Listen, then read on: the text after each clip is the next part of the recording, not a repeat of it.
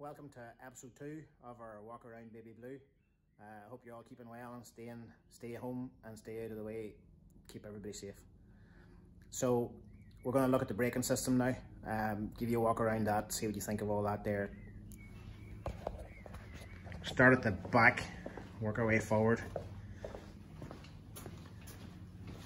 So at the back we have a 266mm vented disc with a 4-pot AP caliper. We run a DS3000 compound pad in the back and they seem to work fairly well. Back of an Escort doesn't do a lot of work, well, not compared to the front anyway. So we've stuck with this size disc and it seems to work well. You can put a bigger disc there, it's the same size you'd get under a 13-inch wheel. You'll also see some of the classic historic cars would virtually all run this 266mm disc.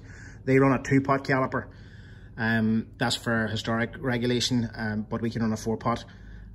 Funny thing is, the 4-pot's cheaper to buy than the 2-pot. Go figure. But the back's fairly straightforward, fairly traditional.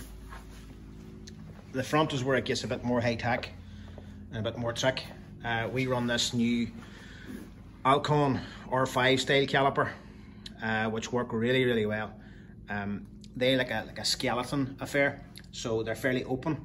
But really rigid structurally are really strong. Probably the openness of them is why they stay so cool. So they're really good to keep dispersing the heat. We've only had them on this season, but so far we're really happy with them.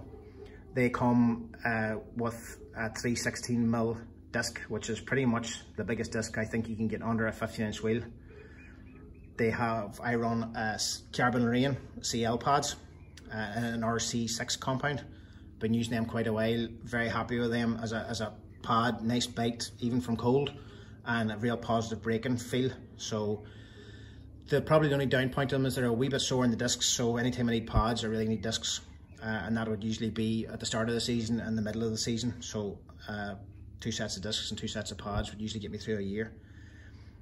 The kit comes with this Alcon kit. Your M Sport does this kit and it comes with its own bell because it's a different diameter from the normal discs that's used in the front of an Escort, but it all fits on, straight bolt on to Group 4 Fabrications modular setup at the front, which we'll go through in another video. But that works really well there.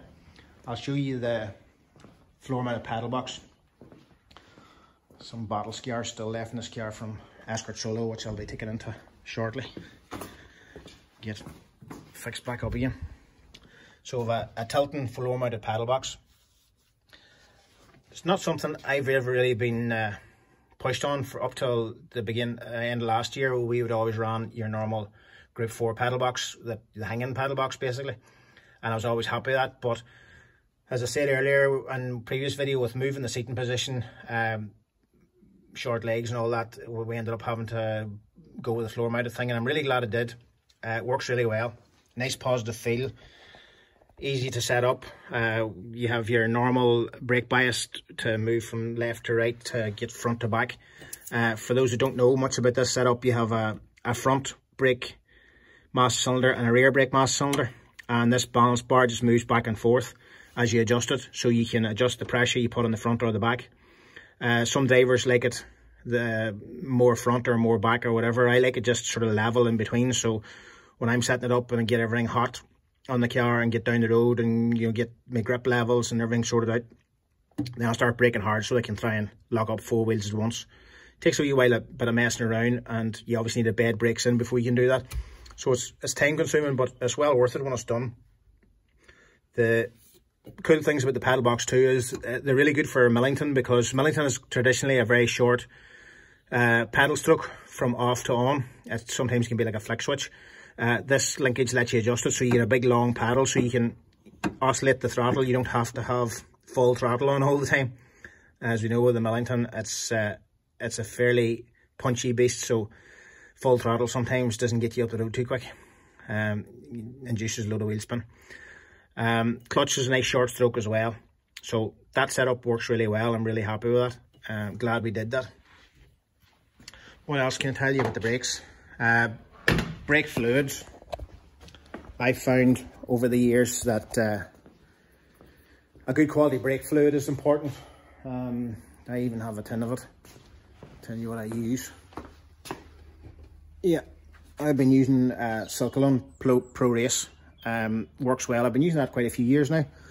It's not that massively expensive, and I would change the brake fluid at least twice a year, sometimes 3 times a year, depending on how many rallies we do, but certainly every 5 or 6 rallies I would change the brake fluid out of the whole system, drain it and replace it.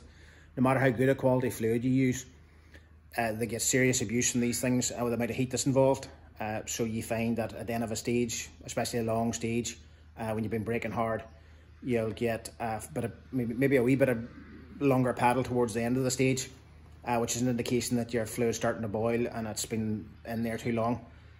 That's bad enough, but usually when you stop at the stop car and get your time card sorted out and go to drive off because of the heat sink, because you've actually stopped, next time you go to use the brakes, they usually go straight to the floor, which is a wee bit worrying. And then you definitely know you need to change your brake fluid because you've got air in there. It's percolated and it's overheated and it's got aerated.